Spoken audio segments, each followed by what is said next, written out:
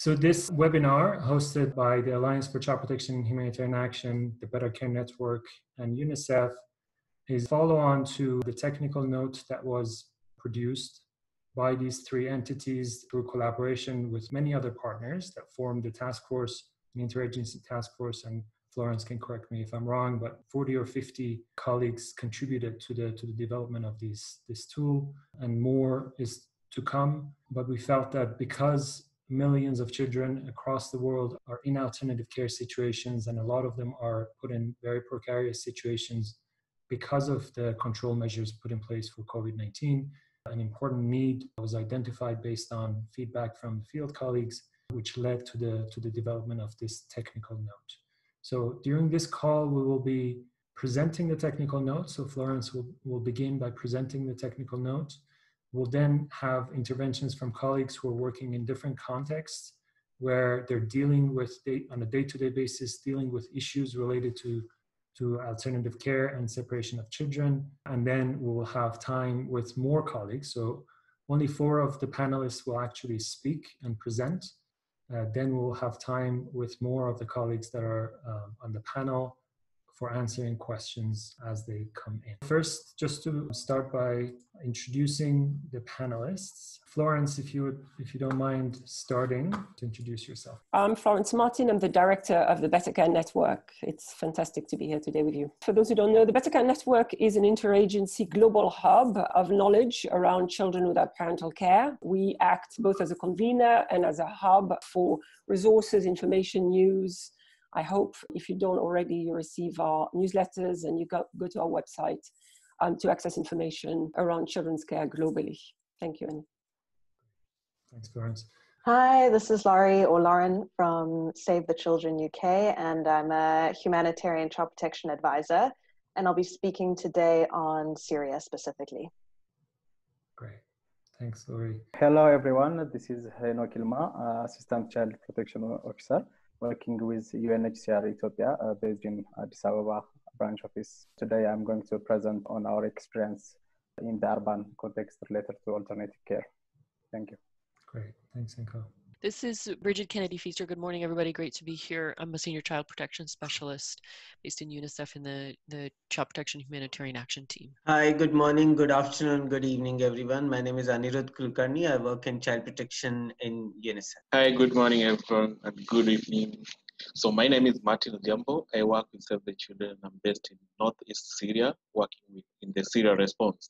Thank you. Yes, I can hear you better. I'm Abdinoor from the National Council for Children Services in Kenya, presenting today as one of the team members, panelists for Kenya. And myself, Hani Mansourian, I co-coordinate the Alliance for Child Protection and Humanitarian Action, and I'm physically based in Nairobi, Kenya, actually. The Alliance, similar to Better Care Network, is a network of organizations that focus on protection of children, primarily in humanitarian and fragile contexts. Florence, I will hand over to you to share. All right, thank you, everyone. So this technical note, as Annie has pointed out, was the product of a lot of different individuals and organizations, and it came about in recognition of the requests that were coming out by practitioners in the face of the situation in the response of COVID and particularly how it affects children and in alternative care and at risk of separation. So the note was written very much with a focus on supporting child protection practitioners and governments in the immediate response for children to address the child protection concern faced by children who are at risk of separation or in alternative care in the context of the pandemic. It was recognized that we needed to be able to respond to the immediate concern, but also that different countries, different contexts are at different stage, facing different issues. So the note is just the first of a series of guidance, and also it's evolving according to the information that we're getting and the needs of that field practitioners are identifying. As Annie said, it builds on the Alliance's technical note on the protection of children during the pandemic, and it was endorsed by a whole group of organizations that you can see here.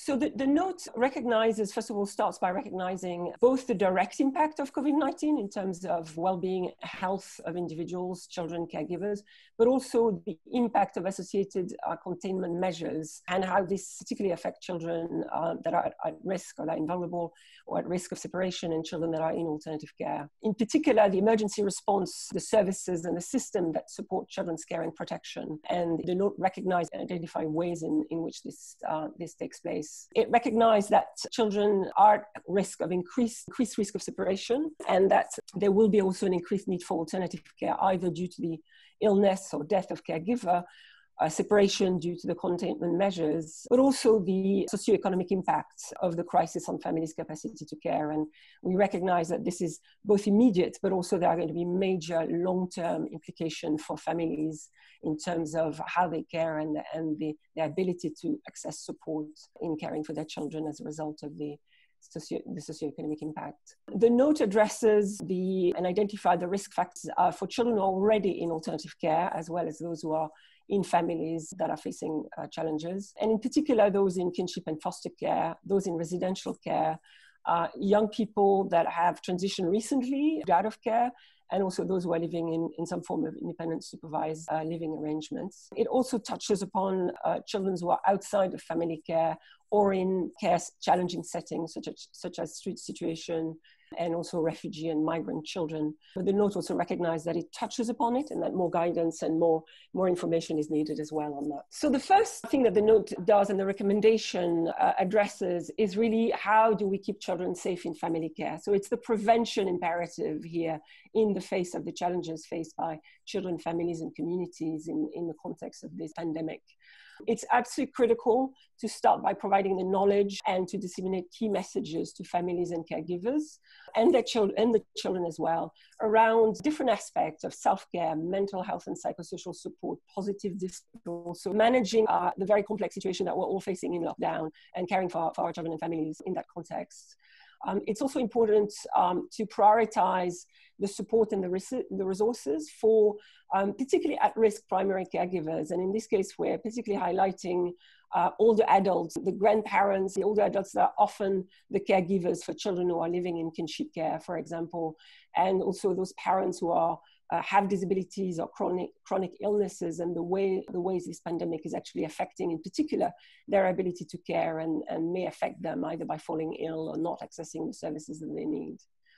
There's a strong recommendation to eliminate the barriers to accessing benefits in this particular response phase.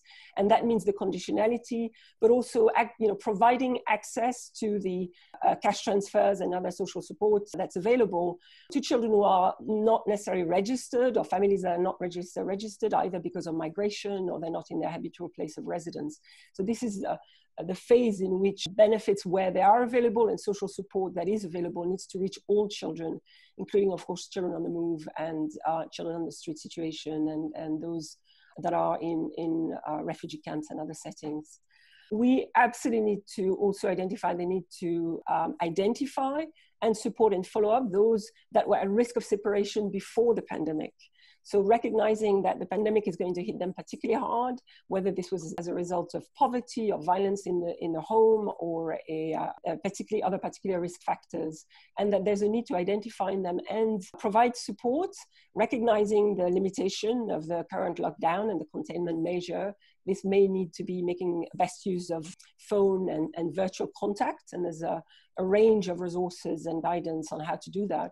But also recognizing that in some cases, in some communities, that may not be possible, those are not available, and there may need to be also procedures for following up in the community directly through visits, respecting all of the public health requirements, and that's going to be very challenging.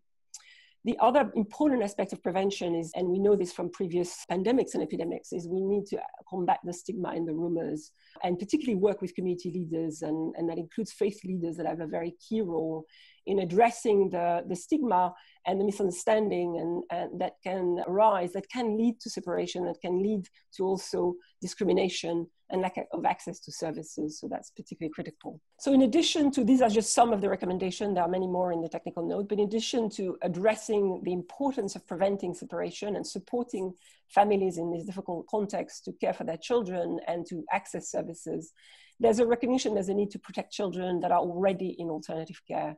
And one of the things that the technical note does is to recognize that there's a need for emergency plans that are covering this particular phase for alternative care services. It can't be business as usual because the pandemic and the containment measures are disrupting all the usual services and opportunities for accessing services. So one of the first things that the technical note recommends is there needs to be a very clear policy statement on the prevention of separation and family-based care services. We know that in the context of crisis, including pandemics and epidemics, that one of the real risks is that, as I said, vulnerable families are going to be under even greater pressure, and that may lead to separation and abandonment. But also, we also know that in many cases, that's the setting where children may be pushed into institutions, there may be recruitment practices, and there may be further institutionalization or longer term institutionalization of children. So we need to prevent this by having clear statement around the prioritization of family-based care, of family prevention of separation and family-based care alternatives. One of the key things that needs to happen, of course, is the classification of alternative care services as essential services. And that means equipping them and resourcing them, as well as recognizing them as fundamental to the health and well-being of children and their families in this particular period of time. There is going to be, and there are some countries that are already working on immediate interim care needs for those children who are separated and accompanied. And it's particularly important for the children that are in a situation where they may have been exposed or infected by the virus, and there may be some needs for quarantine, with, again, clarification around and putting in place the alternatives, both within family-based care, but also addressing how quarantine centers are being developed and operating. There's an immediate need to prioritize orderly family reintegration of children who can be cared for their families. We know from research that many of the children that are in residential care have families, and we know that in many cases, they're not in residential care because they cannot be with their families, but because of lack of support and access to services in these families. So it's important to, and we also know that the situation of children in residential care situation in the context of a public health emergency leads to greater possibilities of contagion and health and protection issues. So we want to prioritize the orderly family reintegration whenever children can be cared for their families. And of course, this needs to be based on an appropriate assessment.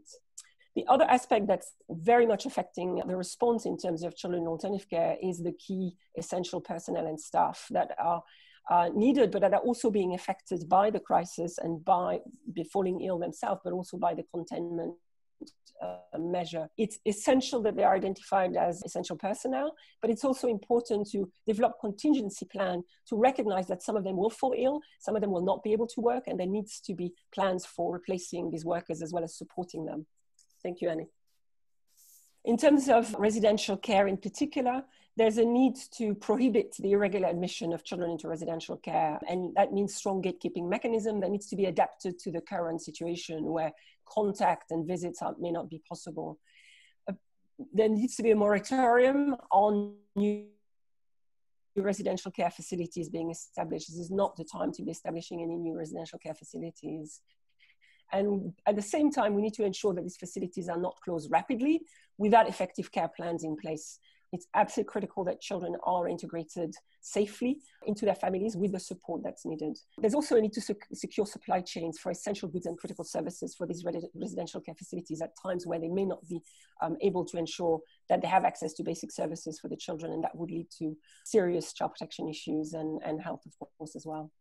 In terms of family-based care alternatives, it's particularly important to provide material support to families that are offering kinship care, that are often not accessing other types of services, but also recognize that foster care parents will be facing a range of challenges through the containment measures, and that may include as well the need for access to additional support, financial and material. We also need to recognize that there needs to be ramping up of foster care, and in the context of immediate response and the lockdown, it may not just identifying new families, but also reaching to existing foster families and determining whether they're able to take on more children into their care at this particular time. Identifying high-risk placement and making sure that there is support and contingency plan is absolutely critical at this stage. And also, there's a need to particularly focus on the specific needs of children with disabilities to ensure they can remain in alternative family-based care as well as in their families, and that they are not placed into residential care at this stage, as is often the case because of lack of services.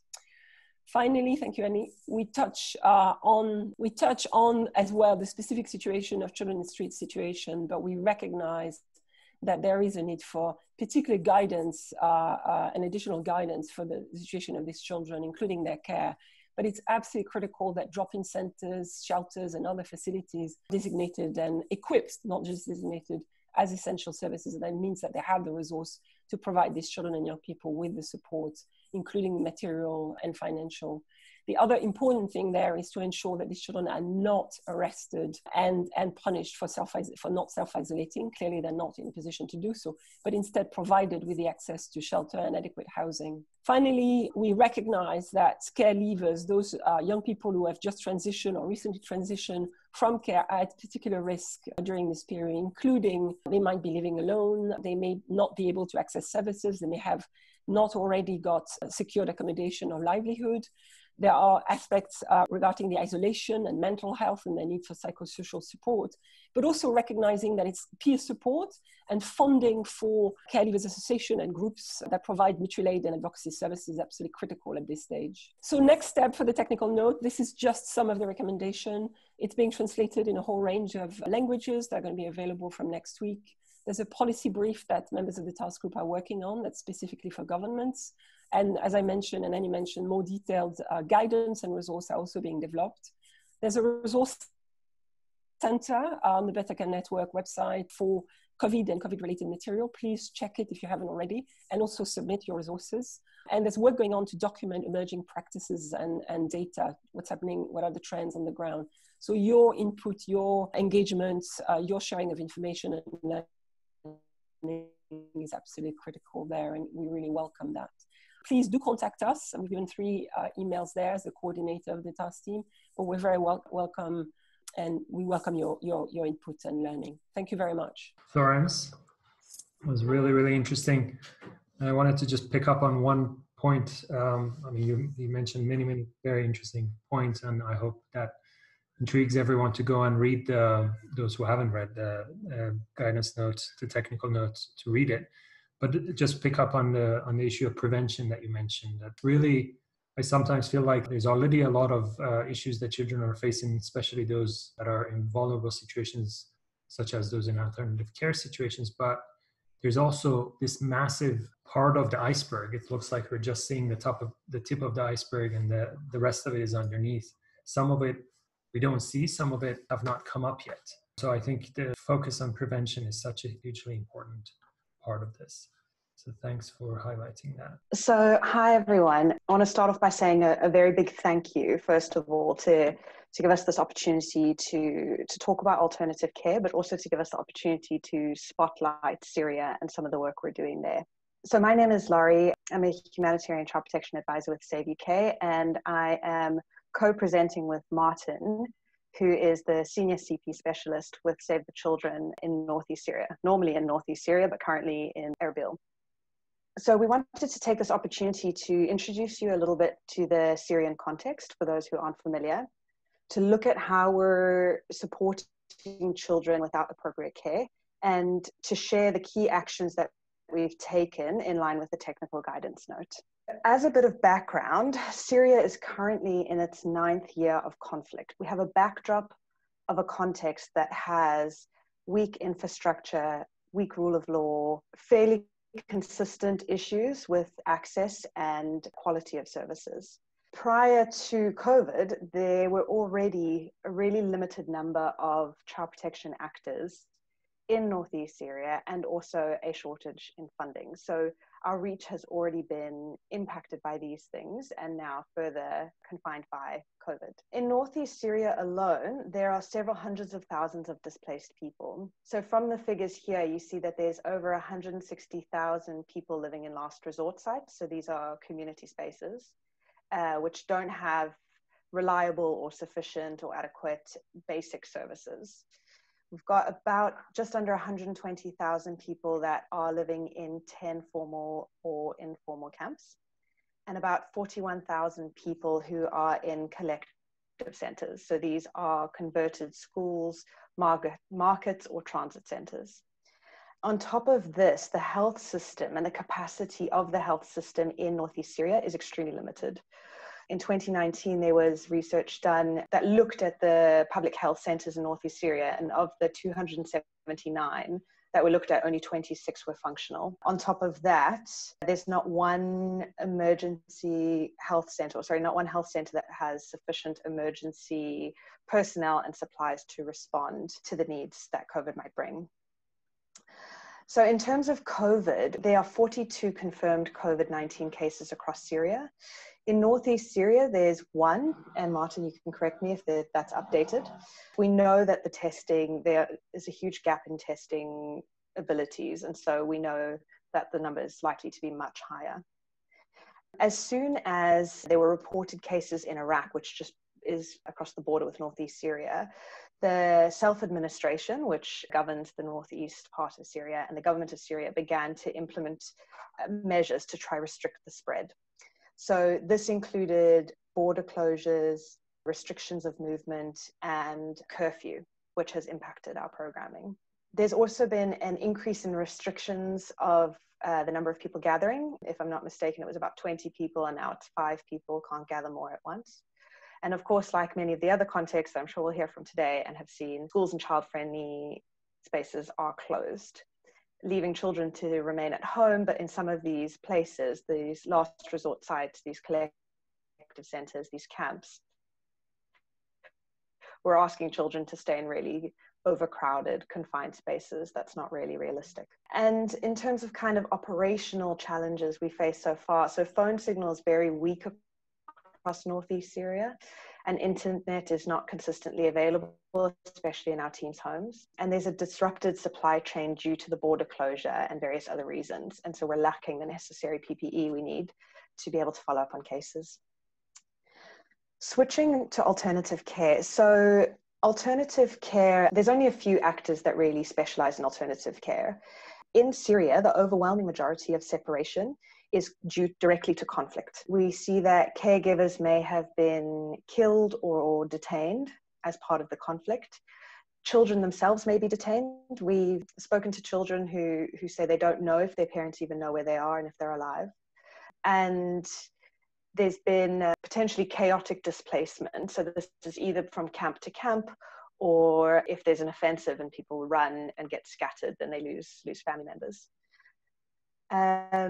Then the types of alternative care available, there is kinship care, foster care, and interim care centers.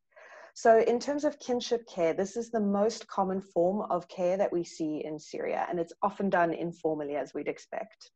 In terms of foster care, this is quite interesting because it's not necessarily a norm within the culture. And we often see that actually there's a preference for, if it's not kinship care, then residential care, which is something we've been doing a lot of advocacy for, which can feel slow sometimes, but is just building those relationships and kind of chipping away at that. In terms of foster care, we, as Save the Children, have 20 identified foster families who are on standby to receive children if they need. They've all been trained and vetted and have references from the community. One of the key challenges that we face with kinship and foster care is that we have unaccompanied children of different nationalities or with perceived affiliations, which can make it really difficult to place them in family-based care. So for that reason, we also have interim care centers. So the interim care centers have been running for several years. They were initially started to provide immediate, urgent, overnight care to unaccompanied children. They were used a lot for children who were temporarily separated. So that's due to some of the previous causes of separation I discussed. But the idea of the interim care centers is that it's a safe place for children to go. It's the option for tonight until we can find a longer term, better family-based care arrangement. So we run 2 interim care centers in Northeast Syria, and currently we have about 49 children in there. with the numbers increasing fairly regularly, and again, not due to COVID-19, but due to the conflict. This is something I'll touch on a little bit more later on kind of how we're adapting our interim care centres. So in line with the UN guidelines on alternative care, we're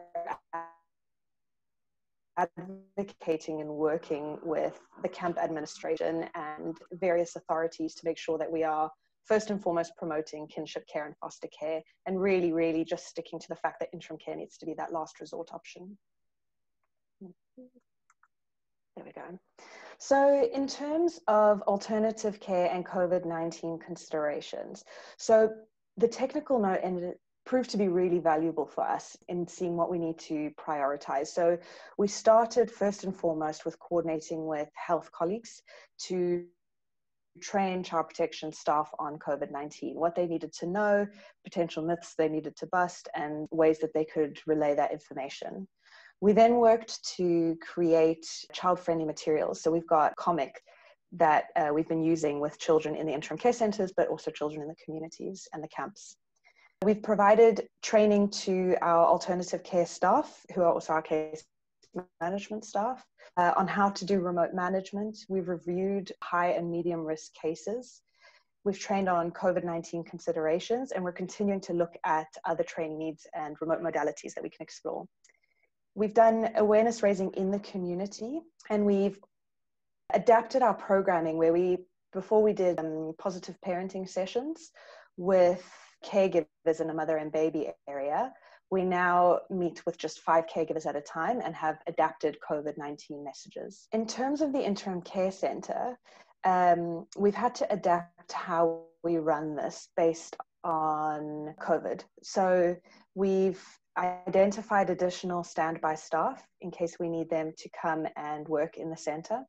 We have reduced the number of shifts so that we decrease the exposure of different people to children. We are procuring PPE to make sure that staff are prepared. And any new child that enters the space receives a health check. All children in the space have their temperature checked daily. And we've increased cleaning facilities, and we do 1 deep sterilization once a week, but we've increased the number of cleaners and our materials to clean with. We've also done some activities in the interim care centres where we have children discuss and explore what they understand about COVID and work with them to, again, combat any rumors that we're hearing, make sure that accurate information is shared. And I should say, very, very hot off the press, just moments before this call, we managed to get COVID-19 guidance for interim care centres online. And I'm hoping my colleague Becky will post the link in the chat box. But again, this is really our last resort option and not something we're necessarily saying should be done unless it's absolutely essential to have a centre, and if we don't have family-based care, that this can potentially be used. So what's next? So as a member of the CPAOR and one of the lead case management actors, we're continuing to contextualize and implement the interagency technical guidance. Our priority and our goal is to strengthen the kinship care, the foster carers, to identify children who are likely to be at risk of separation, and to put in preventative measures. And then, as I mentioned before, we're looking at how we continue to strengthen our interim care centres, that we can receive children who require urgent care, children who are healthy, who might require it for protection needs, children who may need to be quarantined, and children who may need to be isolated. One of the opportunities that COVID has provided us with is we work with several residential care facilities. And this COVID has allowed us an opportunity to really advocate for increased hygiene standards in these centres and hopefully giving us an opportunity to gain greater access in the future. Ultimately, we're continuing the positive parenting sessions. We're exploring new ways that we can reach the community and build the capacity of our caseworkers. And I'll stop there. Thank you very much, Laurie. This was really, really interesting, practical examples of how you guys have managed to adapt programming on the ground. And also, it was nice to see that you presented some opportunities that this is presenting. So I'm sure it's very much appreciated among the audience, and I'm sure there will be questions on it. Okay, colleagues, on the context of Kenya, in Kenya, the first case of COVID-19 was confirmed by the Ministry of Health on the 12th of March. And immediately, the National Council for Children's Services and the UNICEF activated a care reform core group, including relevant government and civil society actors, to initiate the necessary responses. The National Council for Children's Services, NCCS, chairs these meetings and this team, and they start to establish and agree upon priorities and key messages and data collection. On 17th, the Ministry of Labor and Social Protection gave a directive on the containment on coronavirus and instructed institutions that were keeping children to return children to their families where possible. And action has already started, and children had to be returned to their families from the institutions. And on 31st, the Ministry of Labor and Social Protection gave directive on containment of coronavirus, part 2, and especially on data collection. And that required all county coordinators, both for children's services and social services, to report on number of children returned home and number of children remaining in institutions. Messaging, the care reform core team had several teams, and there was a sub-working group involved in key messaging, development of message, dissemination of messages. This group included members from the National Council for Children's Services, Department of Children's Services, the Ministry of Health, UNICEF, Changing the Way We Care team, and other actors to inform the content of key messages for people working with children. The message targeted children, and they were age-appropriate messages in terms of language and content. The message also targeted parents, caregivers, communities, those working in refugee settings and with street-connected children and the families, and for residential care facilities. The final endorsement of this message was done by the Principal Secretary, the State Department for Social Protection, and the dissemination was done to all those actual stakeholders and all those ones who are involved, including the civil society organizations that had also been part of the development of these messages. On data collection, it's a working group involving in the design, agreed upon data collection tool. The Department for Children's Services, DCS, and the National Council for Children's Services, after approval to all the 47 counties, and all the counties responded. And at least this data level 1, which has been received for the purpose of response. The information collected has been shared with the larger core team. Initial data of children living care. The total number of charitable children institutions in all the 47 counties of the country are 910 according to reports. The total number of children released from the institutions are as indicated, and of those, 4,012 children were released to the biological parents. The rest had gone to other care options. Details of these care options will be generated by a level 2 data collection tool, which has already been designed by the team and is ready actually for dissemination and has already been approved from all the quotas, including the team plus the ministry. Total number of children with disability released from these institutions, 1,330 children. And the total number of children remaining in the institutions is as indicated. However, these may have changed between the time when the data was available and now, and it's expected this was a process and more children may have been released, but that will be determined by the final level 2 data collection, information and results. Children and household level data 2 collection where possible to facilitate virtual monitoring, linkage to available services, including cash transfer, and long-term goal of sustained safe family-based care for those rapidly exited from the residential care is in the process, and this is the level data 2 we're talking about. We expect it to be a child-specific data which will give specificities regarding a child in terms of the child's own personal profiles, as well as the addresses and to link the child to the necessary facilities and to link the child to the necessary services which are necessary.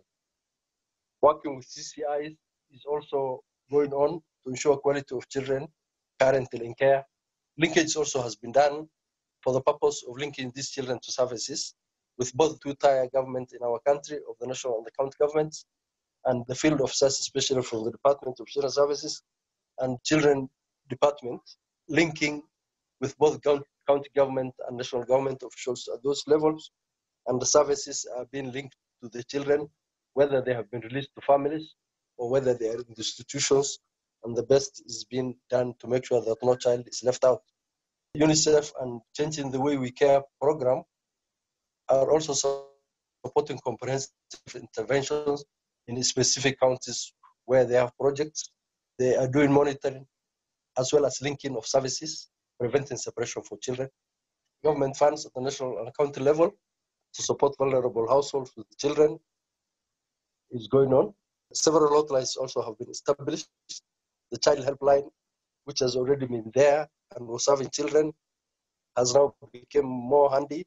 The SGBV and 719 of the Ministry of Health for COVID-19 information focus on inclusivity to ensure children with disabilities are able to access services, and the special attention actually is focused towards there. Reviewing of CPIMS, the Child Protection Information Management System, domiciled at the Ministry and the Department of Children Services, and the modules being reviewed to ensure that we are able to address also COVID-19 data needs and synchrony where possible as required.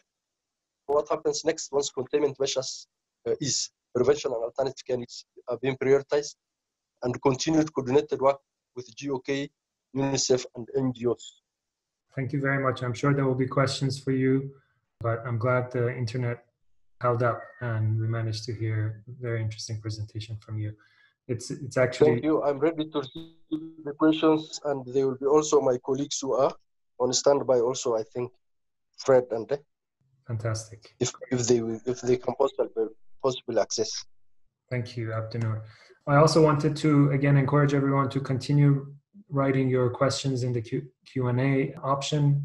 And for panelists to already, if you see a specific question targeted to you, already answer if you would like.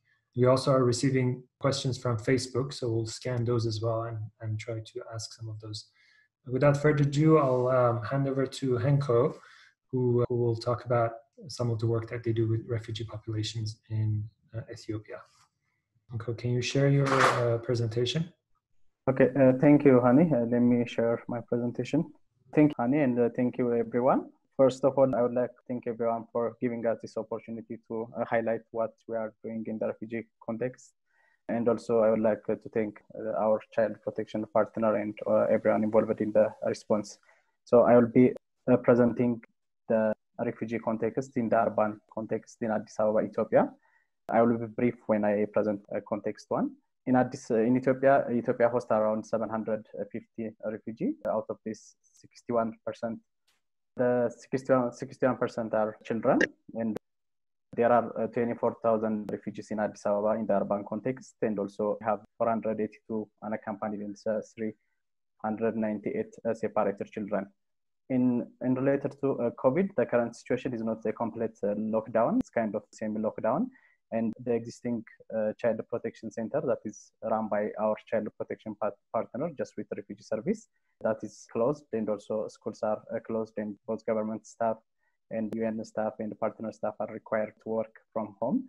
But they still have access, the case workers still have access to refugees and children, and face-to-face conduct already continued for high-risk cases.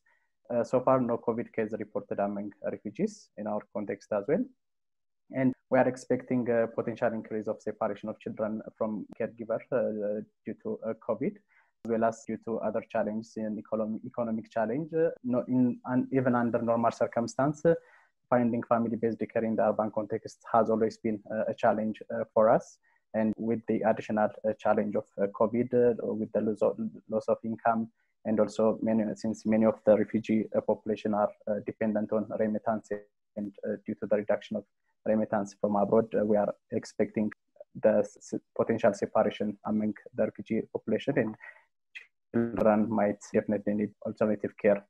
So in terms of ongoing and planned adaptation related to alternative care, those things that I'm going to present are both ongoing and planned activities.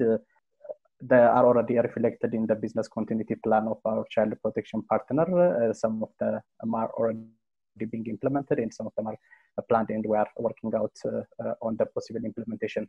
So the main issue is related to the scaling up efforts to identify potential foster parents by increasing engagement with the refugee community. We are also working with the refugee outreach volunteers, our child protection partner, working closely with 22 refugee outreach volunteers. These volunteers are specifically to the child protection profile, and they are trained on different child protection issues, and they are providing basic child protection service for the refugee community, identifying cases and monitor alternative care arrangements. We are trying to scale up our efforts on potential foster parents, and we are reaching out more refugee leaders, especially at this particular time, working with the refugee community leaders and identifying potential foster family become very highly relevant. The contact usually is through a phone calls, trying to highlight the importance of family-based care at this particular time, and highlighting the risk of separation, and working together with the refugee community. And we are also trying to work on strengthening our communication channel. Working with the community-based protection unit, we are also trying to establish WhatsApp and Telegram communication channels, so that we can spread a message on the importance of family-based prevention-related message on WhatsApp and Telegram. In addition, Telegram is found to be more popular, so we are also working with the our national bureau, to strengthen the system so that we can reach more families, so that we can also streamline and share information on alternative family-based care, the importance and the importance of keeping family at this stage. And the other one is the monitoring aspect of the already existing care arrangement. This is under normal circumstances, was mainly done by face-to-face contact through home visit by refugee outreach volunteers, and also case workers from the partner agency. But at this particular moment, due to the downscaling of the service, this service is being conducted through phone calls. And the refugee outreach volunteers who are trained mainly focusing on monitoring of care arrangement, providing counseling for different existing alternative cares, and also identifying emerging issue within the family, so that they can be addressed immediately and help us to prevent separation. So far, what we identified is mainly challenges related to assistance during the phone calls, assistance related sanitation materials, assistance related to some food items, and the child protection partner also trying to link up them with other service provider who are in the position to provide those services. And we are also trying to adjust our programming so that we can provide those kinds of additional service. And in the identification of potential foster family, one thing I would also like to highlight, so far the effort has not been a smooth road. I would say it is a bit challenging, especially in the urban context, let alone in this COVID kind of situation. In the normal circumstance, there always has been a challenge when it comes to the urban context, but it is not also impossible. We are trying to identify, and we managed to identify some potential foster parents. So we are planning with the partners to provide the necessary capacity support for those identified foster parents, and also we are scaling up our efforts. The other adjustment in relation to COVID, what we made is also supervision for ROVs. The caseworker, the national caseworkers also maintaining regular phone follow-up with the ROVs. One caseworker supervise approximately 5 refugee outreach volunteers and discuss the different challenges they are facing in terms of care arrangement, and when high-risk cases, especially in the alternative care, is identified, the case workers also take it up, and also we are undertaking the regular home visit to address those challenges. The other area, especially on the alternative care arrangement, especially to keep families and to prevent separation, is related to cash-based intervention. Currently, in the existing program, around 80 vulnerable children targeted for cash assistance, and the child protection partner continue monitor and support those areas.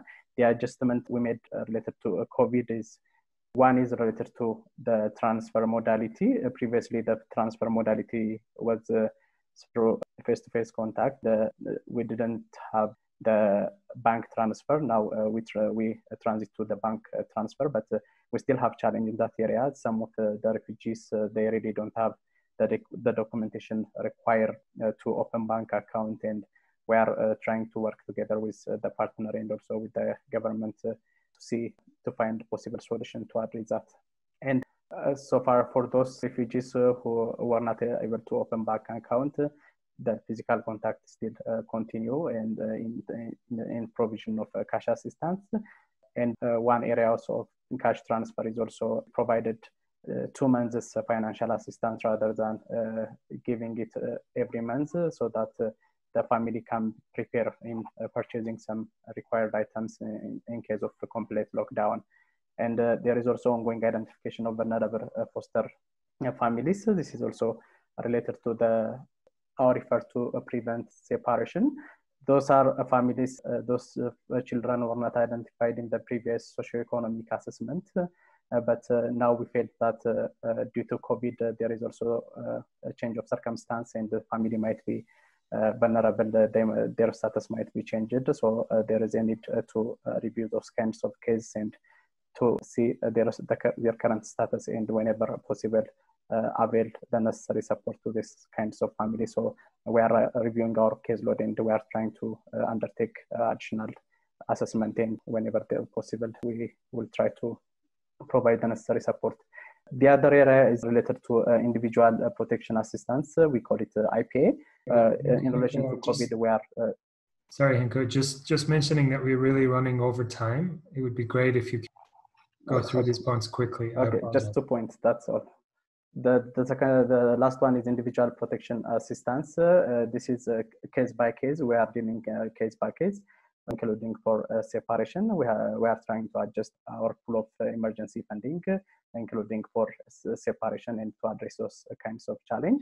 And finally, we are trying to adjust our programming and shifting some budget line that is planned, for example, for workshop and other activities that is already planned but not going to be implemented as a result of COVID, to address other child protection issues, including addressing separation and supporting alternative care.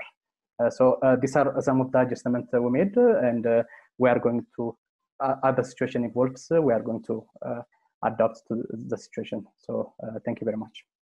Great, thank you very much, Henok. It's great to have such a variety of context being presented, from Kenya, more like a development context, to Syria, which is a humanitarian context, to Ethiopia, the issue of refugees and IDPs. Great, so start posing some of the questions to the panelists. Again, we apologize if we can't get to all of the questions, but I invite panelists to quickly unmute yourself or raise your hand, and I'll give you the floor when, yes. Brigid, did you want to come in before we do the question? Sure. I think, good morning, everybody. Thanks a lot, Hani. Just a couple of things that I've seen in the chat that I was hoping just maybe I could quickly address from the humanitarian perspective. So one of the things that we're definitely seeing is that the economic consequences of the containment measures across the board are really contributing to people being on the move, whether people are leaving camps or they're also crossing borders, returning, and that includes unaccompanied children moving. This is a concern, and I noticed a question regarding FTR. So family tracing and reunification remains and should remain a priority activity. We do understand that there are some difficulties with that. When children are moving back into countries, some of the issues that that are faced is that they're sometimes required to be quarantined or isolated. So what do you do in those situations? And I think some of the questions are really right on to say, we really do need to safeguard. So whatever the setup of any kind of interim or transit center, it should have, safeguarding measures, child protection safeguarding measures, protections against sexual exploitation and abuse, and really recognizing that there will be a variety of unaccompanied children in those settings. And then the question is, when children are coming in, how do you do that identification if really it's a health response that's happening? So this may mean working with the health sector directly to try to train some health workers to do some of that identification as children move into that setting. And then, of course, there are issues related to transportation. If you do find a family, for example, you can spend that quarantine time, that couple of weeks, doing the work of finding the family so that those children don't have to wait. But then if there are travel restrictions within a country, what do we do about that? And I think this goes to some of the points that are in the technical note around what are essential services, or how to mitigate some of those restrictions or mitigate some of the challenges. And that can be figuring out how to get workers who can transport children back home, and as well recognizing, I think someone in the chat mentioned, this isn't just about alternative care. Alternative care is part of a bigger child protection system. So the workers that we link to for child protection case management, or linking to those other services that are really necessary, the multi-sectoral approach, that's also key. And so in the preparation and planning phase, which a lot of different countries are at different stages of this pandemic, so they're at different stages of planning and execution of their plans, how can you build into it those connections from the start, and also recognizing that because of the economic consequences, because of the restrictions, food security issues may predominate. Some caregivers, as was mentioned, are older, and so how do you deal with that? And then in terms of foster care and alternative care families that are recruited, just to note that because of the health consequences on caregivers, really need to look at the risks that those families that might be taking children might have. So if there are members of the family that have themselves some risks, they may not be, even though they may traditionally be a good or a experienced foster parent or foster family, they may not actually be the right fit in this context because they may have their own risks. So it is a kind of a complicated thing, but those are just some things that we're seeing as children move in, and how you adapt your programming for that. I'm really happy to see the Save the Children resource on interim care centers and safeguarding. Really helpful, and I think I'm definitely going to take a look at that myself. But those are just my few thoughts on those issues. Back over to you, Hani. Thank you very much, Brigid. Very, very helpful to highlight some of the specificities of humanitarian context, and also thanks for answering some of the questions in the process. The first question I'll pose is actually about children living and working on the streets. Florence mentioned that we have tried to cover this in the technical note, but it's probably not in nearly as much depth as we would have liked to. How do we support, so the question is, how do we support children living and working on the street in COVID-19 context? Are there any specific country experience case studies on how to respond to COVID-19 situation for these children? What happens to drop-in access for street-connected children when there's a total lockdown in a particular city? Anyone wants to come in? I'll give priority to Annie and Martin, who haven't spoken, but anyone else is also welcome to come in. Street-connected children, street families, and in our Kenyan context.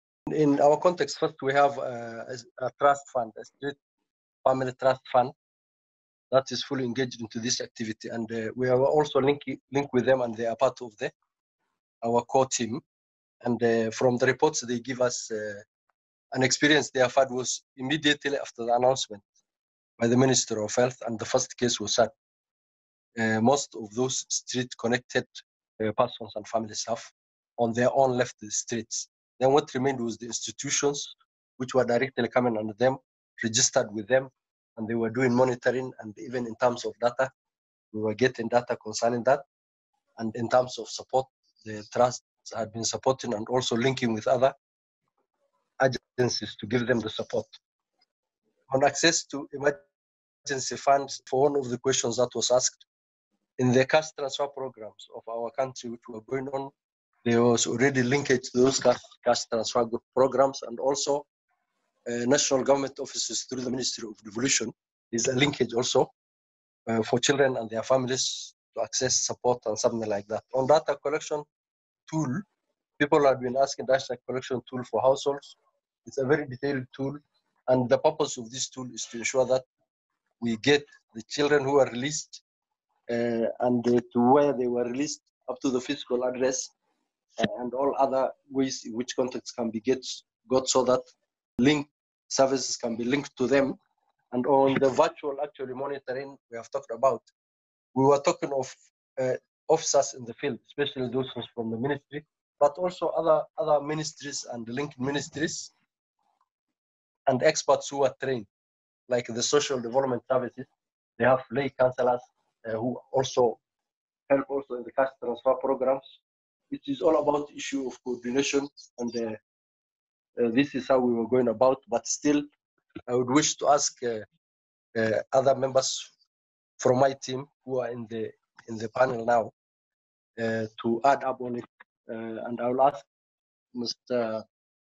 Frederick Mutinda to add up to the matter I said. Thank you.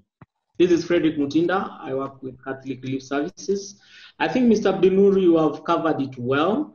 Maybe one of the challenges that we are seeing, especially for the children who are connected to the streets, is that some of them, because now they are voluntarily agreeing to come out of the institution, some of the practical measures has been for them to have a temporary isolation, just for checking and ensuring that they are being screened, and that is posing a challenge. But as a country, we are trying to see how best can we address this, because it's a new scenario that we are finding ourselves in. But for sure, as we continue, we are learning more techniques on the same. Over and thank you. Great, thank you. Anyone maybe very quickly to close on this question? Any burning additions? Just to say, Hani, that this is Florence, just to say that it's been recognized that there's a need for a lot more learning and guidance around street-connected children and the particular challenge they face. I know this consortium on street children has already provided some important messaging, but the task team is going to be looking specifically at developing guidance, hopefully, on this and building on the learning that's been shared just now. Great, so next question is related to refugee context. So if any refugee parent is positive, how do we ensure the alternative care of children where very limited residential or family-based care is available due to fear? Well, I would like to come in on that. Basically, for now, we have measures that have been put in place in order to address this. However, we've not been able to record a situation where we have a refugee family that has been tested positive. However, what has been put in place is that one aspect is we have, if the child has been confirmed not to be positive, that child will basically be placed in another foster family. However, I think it was already mentioned that there are some challenges with foster care in a refugee setup, especially in Syria. And this is basically due to the kafala system. Those of us who knows about it can attest that in such context, kafala system is more preferred than foster care. However, in the event that this child is actually a refugee from another country but does not have any relative within the camp and no foster parent is able to take care of this child, we have the ICC, which is interim care centers, where we can place this child as we look for a more stable foster care for the child. Thank you. Great.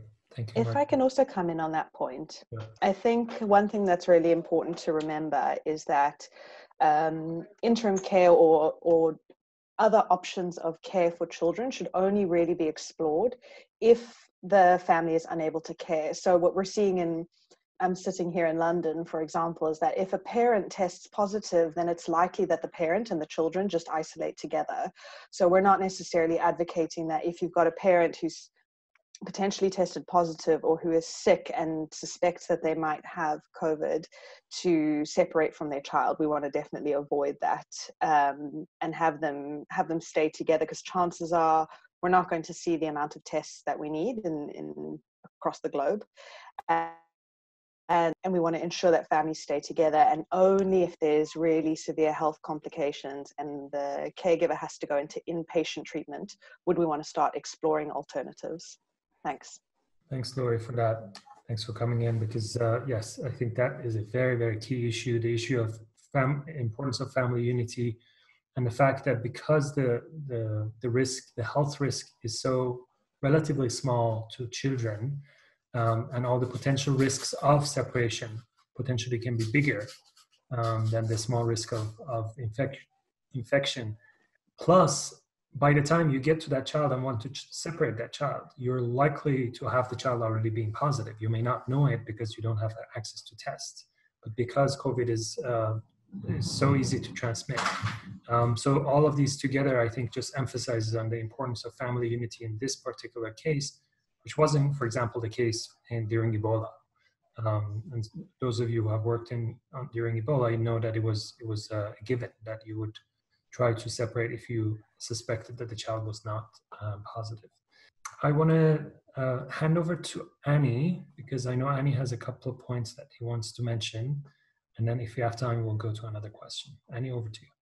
So, Hani, related to a minute or so, I just wanted us to all recognize that there is going to be an increased strain on the child protection system in the current in the next few months, and we need to keep in mind that the child protection system as a whole is also going to respond to a number of children who are going to be released from detention, because a lot of children, and we are advocating very strongly that they need to be released, provided it is just. We'll also have to work with their families and enable those families to receive those children back, and that's where the family strengthening measures come into place. We also need to recognize that children who were initially detained and will be released are equally in need of protection. So the protection system needs to be able to respond to their protection concerns as well. And we'll also need to recognize that some of these children who will be released from detention will not be able to be absorbed back into their own families. So we'll have to make sure that we work together with the alternative care system, especially with foster families who are already enrolled or prospective foster families who may be willing to take on children in foster care, to also work with them, not just in terms of providing, also in terms of additional emotional support that these families will also require in terms of helping absorb these children into their families, because the children who will be released from detention will already be coming from with their own certain levels of trauma. So I just wanted to flag that issue, because that's something that is going to be very important in the next few months. Thanks, Hani. Thank you, Annie, for that. Yeah, it's very important to flag the issue of children deprived of their liberties and what happens to them. Another question that actually has come up several times, I see in the chat, is the issue of children that are being released from residential care centers. Mr. Abdinoor talked about the situation in Kenya, but the question is about what are the follow-up mechanisms for those children, how to make sure that the reintegration happens in a safe way, and how do we track that these children remain safe after we reintegrate them into their families or other families? Anyone who wants to come in? I'm not sure I have the answer. I think Mr. Abdul already identified in Kenya how this is happening, but it is definitely one of the key concerns in a number of countries, particularly when there's been quite rapid closing of institutions or directive, or actually also some of the boarding schools as well in a similar situation. The guidance identifies some ways through virtual online monitoring, but we know that's actually very limited in terms of what it can actually do in terms of ensuring that there is proper follow-up and support. There is some guidance developed by Changing the Way We Care as well around how to do effective virtual case management follow-up, and I think that can also provide some really good suggestion on practice and what's happening. But it is an area where we are very keen to receive more information, more data about what is being done and what is being learned, including what's not working. So we would definitely encourage all practitioners that are working in countries where this is happening to share that info, and also identify what kind of response or learning we can consolidate. Thank you. And there's a specific question for Mr. Abdinoor and colleagues from Kenya on how you're adapting you mentioned in the presentation the child protection information management system is being adapted. And one of the participants wants to know how that is being done and what that actually means. Okay, thank you, Mr. Abdinoor. I think, yes, it's quite an interesting question. And one of the things that has been happening in Kenya is that each and every meeting we have been holding, we have been seeing need of a specific set of data. And we had a child protection information management system that has been serving us well in the normal situation and even in some specific emergency situation. But we've just realized that now with the specific scenario that we are for COVID-19, which is affecting the entire country, unlike other emergency situations that were somehow affecting specific countries, as specific counties was part of the country, now we really need a system that can really generate data in a most effective manner.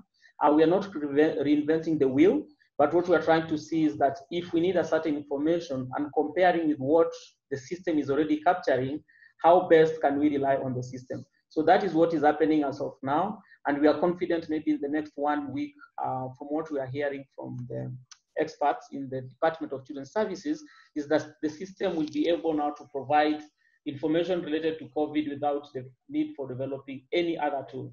And there is an app that is being considered to be linked with the system that can be used by child protection actors at the lowest level to be able to feed data into the system through the offices of the Department of Children's Services at the local level. Over. We're at time, so I'm going to thank all the panelists, Florence, Brigid, Frederick, Annie, Lori, Henko, Martin, Catherine, and Mr. Abdinoor, and all the participants who joined us on a Friday. And hopefully this was a good experience, good kind of time, good use of your time. Sorry, it's late on a Friday. And we will be sharing all the information. There's lots of questions about tools and technical notes. We will be sharing all of those through Better Care Network website and the Alliance for Child Protection and Humanitarian Action website. Please go to those websites and consult, and write to us if you have any specific questions. Thanks a lot, and have a good weekend, and stay negative.